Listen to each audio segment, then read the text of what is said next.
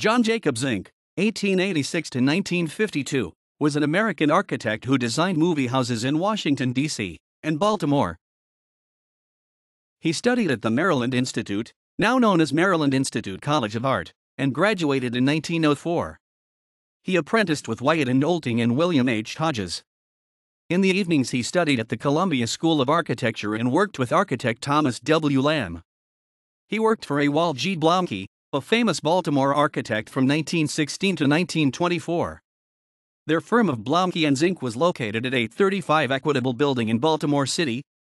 In the early 1920s, he started his own design firm. He was a streamlined modern architect. Employing modest designs, he concentrated on details, such as views, lighting, and acoustics.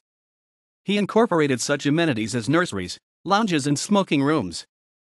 1923 Tacoma Theater, 1926 Colony Theater, 1936 Uptown Theater, 1937 Newton Theater, 1938 Atlas Theater and Shops, 1939 Senator Theater, Baltimore, 1939 Congress Theater, 1940 Apex Theater, 1940 Village Theater, 1942 Senator Theater, Washington, D.C., 1945 Langston Theater, 1945 Commodore Theater, Portsmouth, Virginia, 1946 Naylor Theater, 1948 Carver Theater, Anacostia, Washington, D.C.